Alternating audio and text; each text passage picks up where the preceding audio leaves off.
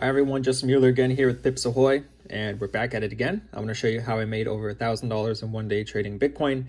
Not only am I going to show you the profits, as you can see, live account, but I'm also going to show you how I traded it step by step with Divergence trading. All right, so as you can see, live account. Let's go to the history tab. Today's the 5th, so yesterday was the 4th. Let's go here to December 4th, click OK. And as you can see, that right there, we have over $1,000, technically $1,300. Two of the trades were not Bitcoin, but of course, I'd say 80–90% of the trades came from Bitcoin trades. So let me go here to the Bitcoin chart and show you what happened and show you step by step why I got into these trades. So at the time, you see this big spike up? This did not happen. This is where price was currently located, okay?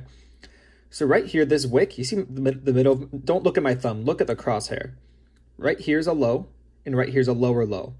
If you look straight down on the OBV, where the crosshair is, that's a low, but right here is a higher low. So price action is creating a lower low, while the OBV is creating a higher low. That's bullish divergence, meaning it's going to go up. Okay, that's bullish divergence. So that's confirmation number one for the buy positions that we got into. Now, how do you know where to place your take profit? This is very simple. We're on the 4-hour time frame. So if you look to the left, you see this wick at the very top?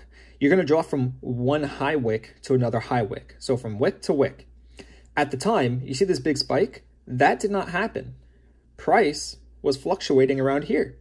So I got into a buy position right here. And because this is cryptocurrencies, at times it could lag a bit or you can go into some drawdown before the actual move happens. So I got into a buy right here. We went into drawdown and then it spiked straight up and it hit our take profit at this line. So again, the reason why I placed my take profit at that line is because third time's the charm.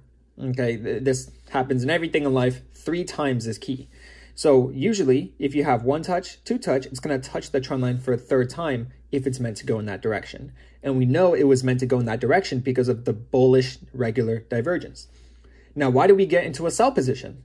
It's because at the zone, we spotted bearish hidden divergence. If you don't know what hidden divergence means trend continuation. So in this case, it was a trend continuation to the downside.